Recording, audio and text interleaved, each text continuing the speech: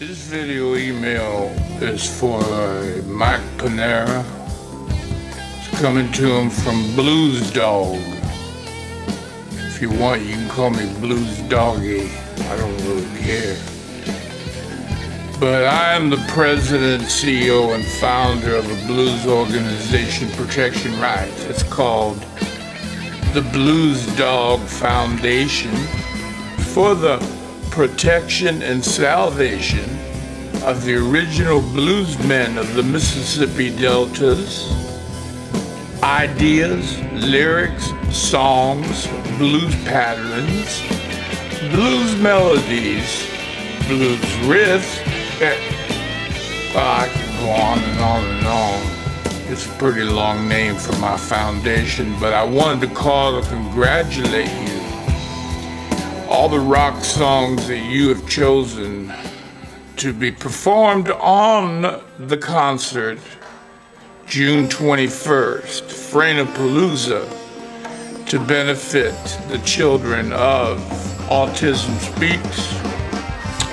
Well, I gotta tell you, Mike, all those songs have been approved by the Blues Dawg Foundation for the bluesmen of the Mississippi Delta, and anywhere and everywhere across the universe, wherever they may be, these bluesmen, I protect their songs and their rights.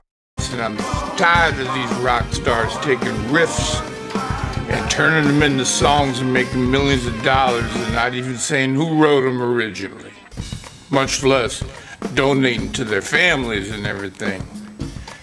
But you, my friend, have cleared the slate.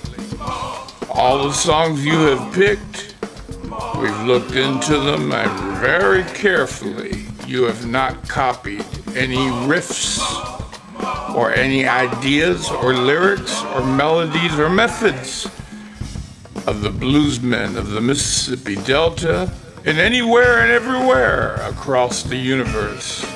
So keep the good work up.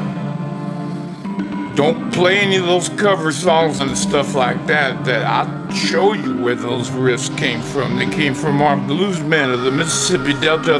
Well, I won't get into it, but you know what I mean. So thank you, Mike, and I hope you have a great concert there, Freinapalooza, to benefit Autism Speaks, June 21st in Yonkers, New York. Wish I could be there, but I'm out here protecting the bluesmen everywhere across the universe. Thanks, Mike.